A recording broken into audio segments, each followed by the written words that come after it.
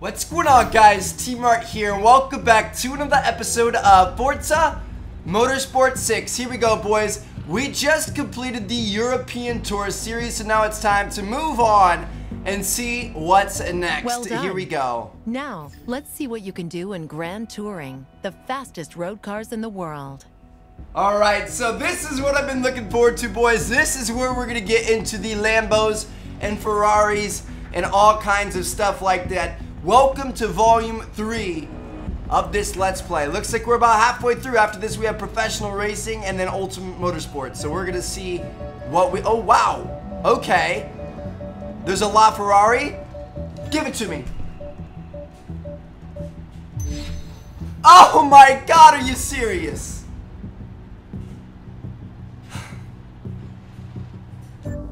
That sucks. Oh, my God, dude.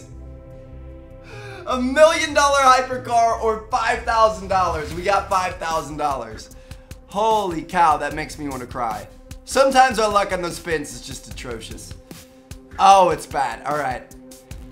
So we're going to see what we're going to get into here, boys. Grand Touring. This is going to be a fun one. It's going to be a very expensive one. We're going to see what happens. These are the poster cars. The ones you had on your bedroom wall as a kid. Who knows? You might still have them on your wall. Because even if you're old enough to buy proper art in frames, it'll never look as good as the cars we have here. They're the ones we all dream of. The ones built in exotic places with top speeds and acceleration times that can literally take your breath away. Many of these cars are built with space-grade materials and push road car physics to the limits using race-derived technology. But even if you become immensely rich, you might still need to know the right people in the right places to be allowed to buy one. Others suit a more down-to-earth budget. But they all have a huge amount of power, and many will go way beyond 200 miles per hour. That's crazy, dude. All right, here we The go. very first auto races drove through fields, forests, and hilly countryside. The circuits in this series began as dirt roads and trails, evolving into exciting tracks with state-of-the-art race engineering. Sounds good to me. Here we go. Wow, so we have Sport GT, Ultimate Grand Tourer, Modern Hypercar, Vintage Touring, Birth of the Supercar, and Exotic GT. Holy cow, dude. I want to go to Modern Hypercar, but we don't have that much money. We're low on monies, man. I think our best option might be to start off with like Sport GT and then maybe Exotic GT. And maybe just kind of like work our way up to Modern like I want to do Modern Hypercar so bad, we don't have the money right now. The supercar killers.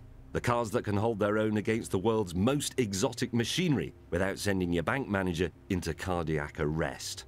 With astonishing acceleration and enough grip to peel tarmac, they offer serious bang for your buck. And you might even see one in the real world, not just in music videos. I might even see one in my garage. Boom, there it is, the 2012 Nissan GTR Black Edition. Let's go, boys. I'm excited. We also have an Aston Martin V12 Vantage S. Let's see what other options we're going to have in this. Ooh. 2015 Corvette Z06, that's just disgusting. Vipers, Aston Martins, ooh. These are so, ooh, look at that. The Cigaris, those are kind of interesting as well. All right, so I think we're gonna start off with this, and we've got to go with the GTR, baby. All right, we're gonna go ahead and upgrade it. How much is it gonna cost us? 21,000 credits. I was gonna say it can't be that much. Here we go, boys. Oh, this is gonna be exciting. I'm pumped. I'm pumped. Let's go, boys. All right. Race 1 of 6. So we're gonna be able to use 3 different cars. So we're gonna use the GTR, what was an Aston Martin we also had in our garage, and then we're also gonna use the 2015 V06 or Z06. Your next V06. race What I'm will be talking at about. Watkins Glen, historic site of the U.S. Grand Prix. All right. So, boys, this is gonna be a good one. We're saving some money. We're going to start bringing up that bankroll, and then hopefully we're going to be able to move in a hyper. Dude, if we were to be able to get that LaFerrari right off the bat, that would have been a fantastic start. to this set of races. I would have jumped straight in, because we have 1.5 million, so we can buy some of the hypercars, but we're not going to get very far, and I don't want to overdo it, you know what I mean? We're going to take baby steps up there, so hopefully we're going to be able to get it done. And we're starting off with my baby. Ah! This is exciting. 2012 Black Edition. When I went to buy my car, actually there were two options around the same price. There's a 2013, and they both had about the same miles on them. There's a 2013 Black Edition, or there's a 2015 Premium Edition. And I was really torn there. The Black Edition doesn't have any performance upgrades, though. A lot of people don't understand that. The Black Edition is simply different rims, and then it's got Recaro racing seats in it, and it's got carbon fiber spoiler. Those are like the three main differences in between the Black Edition and the Premium Edition. So I went for the 2015 just because it's newer, it's gonna hold its value better and stuff like that. But a lot of people, they don't understand the difference between that. The Nismo, obviously, or Nismo, whatever you want to call it. I always say Nismo, that's what I've always called it, but technically it's the correct pronunciation is the Nismo. The Nismo obviously has enormous performance upgrades. But instead of being like, I think there's like a $10,000 to $15,000 difference between Black Edition and Premium. There's like a $50,000 jump in Nismo.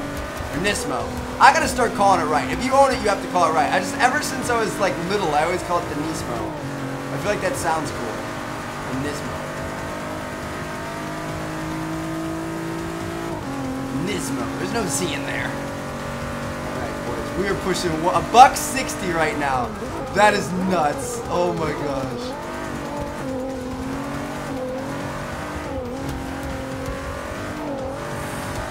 Mr. Z06. Not getting by me, son. You can't beat me on the straight. The Z06, I think it did beat the GTR on the Nürburgring. So like in terms of like cornering and stuff, it might be a little bit better, but it's not as fast 0 to 60 in top speed, that's for sure.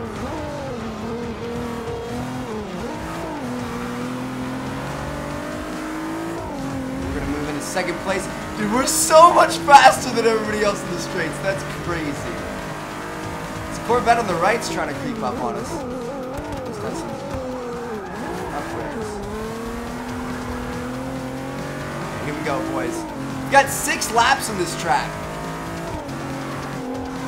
6 laps to be able to catch up to this guy. We're about to catch up to him right now. This is a fairly easy track. It's a lot of straights.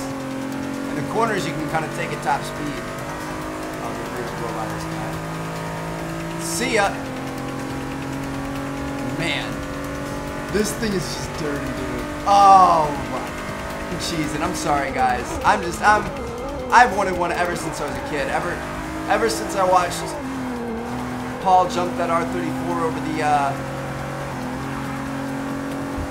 over the Super in Too Fast, Too Furious. It was my goal one day. It's been my phone background, it's been posters on my wall, it's been everything, dude. Always wanted to race with it in all the games when I was little and stuff like that. Like, it was a life goal to own this. I've even, kind of cool, I've even got this. Look at this. It's a little model GTR. I've had this next to my desk for like, or next to my computer for like 5 or 6 years now. Maybe not that long, maybe like 3 to 4 years. It's been 3 to 4 years. And so it's always like that motivation. It's like, do you want to make another video right now, Trev? I'm kind of tired. I would like to like go relax, go watch some TV or something like that. And then you see the little GTR and I'm like, no, I'm going to keep hitting videos. Even sometimes when I don't want to, because I want to be able to have that in my garage one day, and I made it happen. It's pretty cool. It came to life, baby. This, I think it's 1/23rd scale car. Came to fruition. So let that be, dude. Let that be like the coolest thing about the GTR, honestly, my favorite thing about it, like, I'm not gonna lie, it's fun to turn heads, and it's fun to like see people taking pictures of your car and stuff. But the coolest thing is when kids see it. Like I had this where I used to live. There's this like neighbor kid. He would always freak out every time he saw it. There's one time that's really memorable to me. I was the crossing guard in elementary school that came out and like put up their hands, and so I had to stop. But I was the first car in line, and all these little kids were like walking by, like, oh my gosh, oh my gosh, oh my gosh, so cool. Oh, awesome car, dude, stuff like that. When I'm at gas stations and people see it and they're like, oh, that's such a nice car. It's like, I'm hoping that that's like motivation. Like, I want to own that car one day. Because I know seeing cars like that for me, like when I was little, when I would see a nice car, I'd be like, I'm going to work my butt off. I'm going to shovel so many driveways. I'm going to mow so many lawns. I'm going to do whatever I can to be able to own something like that one day. And I feel like a lot of successful people, that was like their motivating factor, was cars. Like I listened to this podcast, the MF CEO podcast. He's a guy, he started like a supplement company, and he, like super successful. Has like a couple of Lambos, 4 GTs, like, you know, crazy, making millions and millions and millions a year.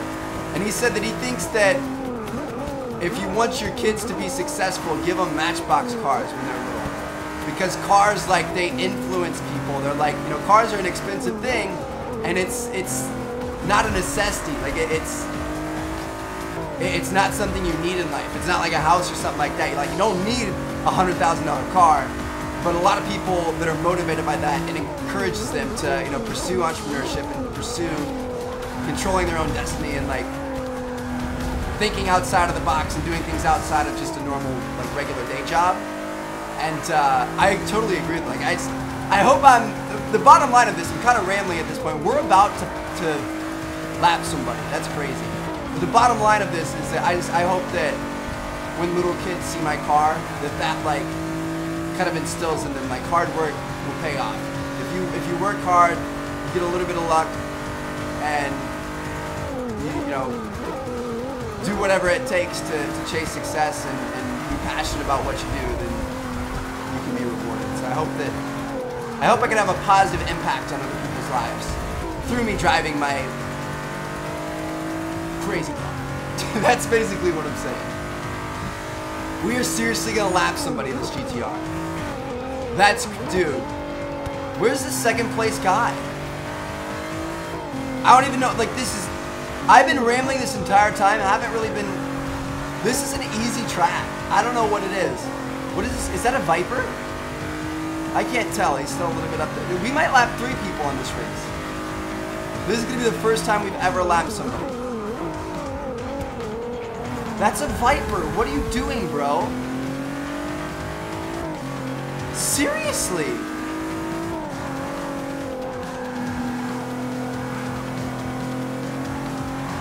Dude, this is insane. We are literally half a track ahead of second place. We've been absolutely killing it in this thing, dude. This is the perfect track for it, too. Because it's pretty much all straights, and that's what the GTR excels in.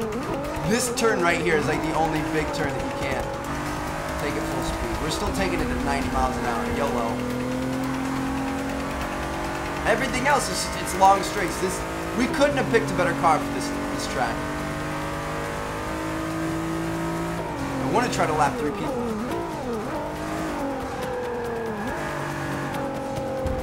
Push that one a little bit too hard. Not going to be able to lap 3 people, but lapping 1 is an accomplishment in itself. Holy cow, this was disgusting. I feel bad for what I just did to these people out here. And now it's going to be time to get inside the whip. Dude, holy cow. We just destroyed that. 27,000 credits for that performance. 10,000 XP. Got some more Nissan affinity level. We're gonna move on to the next race. Looks like we're going to Road America. Your next race will be at Road America, attracting 800,000 visitors a year with over 400 events held annually. All right. We're gonna use some of our boosts. I forgot, our mods. We gotta get through those. We might think about buying a mod pack sometime soon, but I want to keep focusing on saving money, because that hypercar series is gonna be coming up soon. So we want to make sure that we keep that under control. All right, here we go. So the Timberland series, Road America. Let's see. Earn a super rare mod by hitting max affinity level with car manufacturers. That sounds pretty good. I wonder what the max affinity level is. We just use the GTR over and over and over and over and over and over. I'm down. Alright, so we got a couple of empty mod slots here. I'm gonna say, let's go ahead and do plus 15 affinity. Nah, why not? Alright, cool. Inside the GTR, let's go, boys.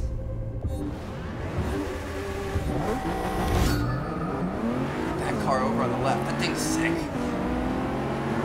Look at that. Oh, dude, it's just so fast. Every other car we've raced, at the very start, we get shown up. Like, we'll start in, like, 10th place and end up in 15th because all the other cars have faster acceleration than us. Not the case today. We're just immediately jumping up five spots. We can come out of corners like a bat out of hell, dude. J-Blaze plays. Or J-Blaze plays. I like your GTR choice. Sounds like he might have a Let's Play channel. I don't know. Never heard. He's not on my friends list. It's funny how they put like people on your friends list and then they also incorporate people who aren't. So it's like, I don't know, it's weird. Even a little bit high here. We're gonna be all right. We're cool. We're cool. We're good. What do we have? We got 3 laps on this track. Why are we slowing down right there? That was not a turn you slow down on. All right, we're into 4th place.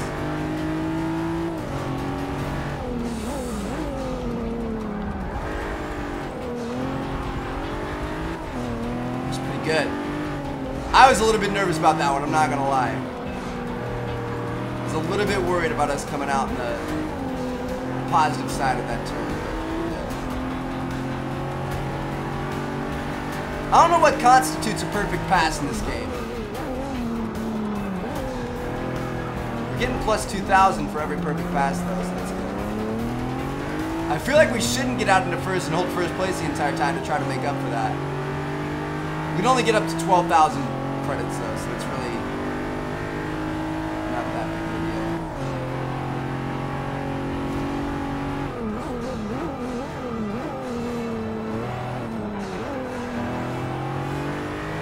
This Corvette's hanging in there, dude.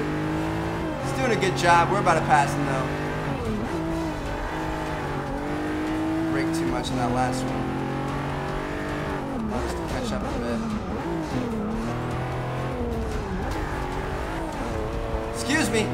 Just trying to get through. Let's go, boys. Oh, we got the straight. We got the straightaway right here. It's so crazy. This is like, it's exactly what the inside of mine looks like, except we got white trim and stuff. One of the things, like the biggest thing that I still can't get used to about mine, and something I never thought I'd have in a car that I own, is the color contrast stitching. I don't know what it is. It's like the dash. Like the dashboard, you know, most cars are just like a plastic epoxy type material.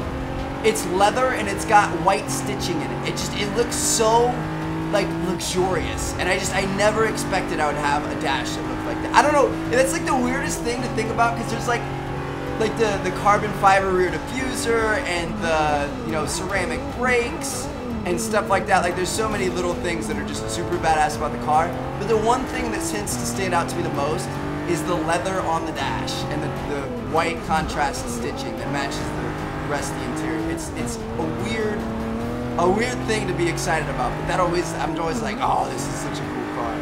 Not because it goes 0 to 60 with one of the fastest times in the world, not because it's a freaking hypercar killer and it's just an absolute mammoth of a machine. It's the stitching on the dash. That's what gets me.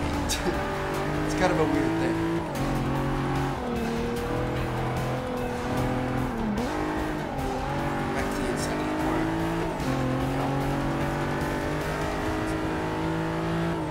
Starting to pull away again. We really,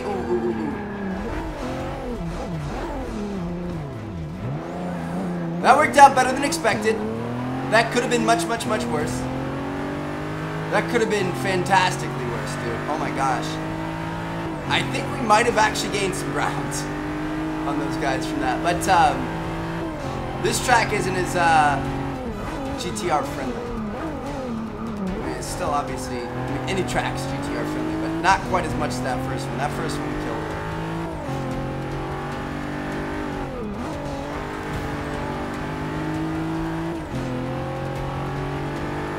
Thought I'd be moving on to lap number 3, boys. Just nice straight here.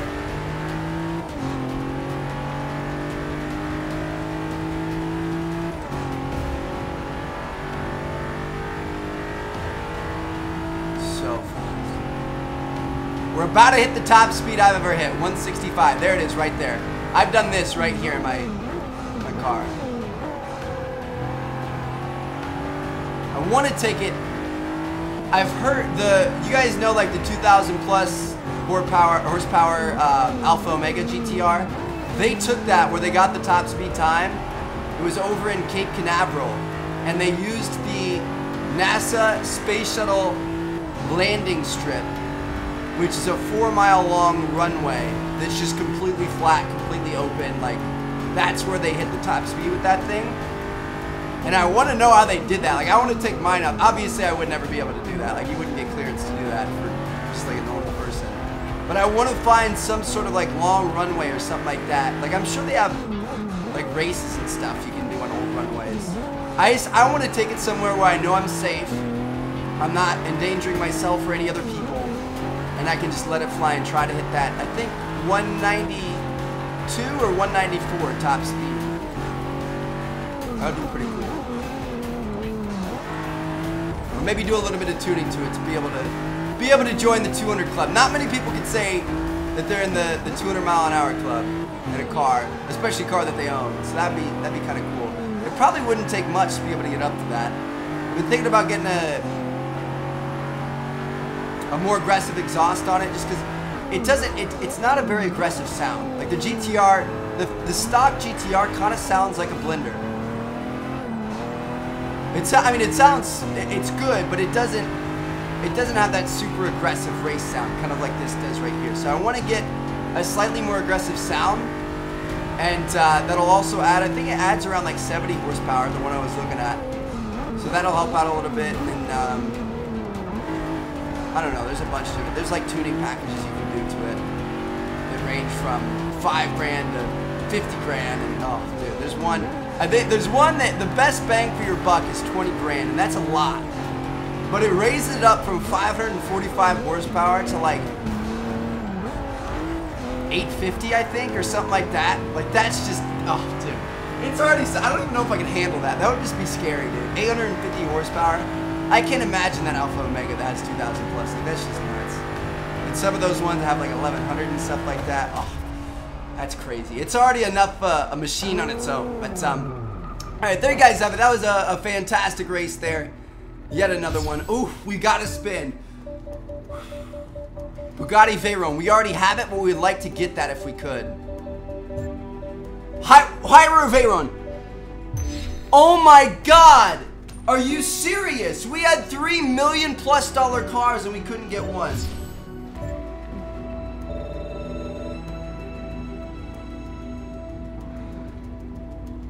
Dude, if we would have got that Veyron, because that was our first wheel spin that we won, we would have got the cash for it. Man, that sucks. All right, anyway, hope you guys enjoyed. Thank you guys so much for watching. I will see you guys in the next episode of Forza Motorsport 6. Take it easy, guys. Peace out.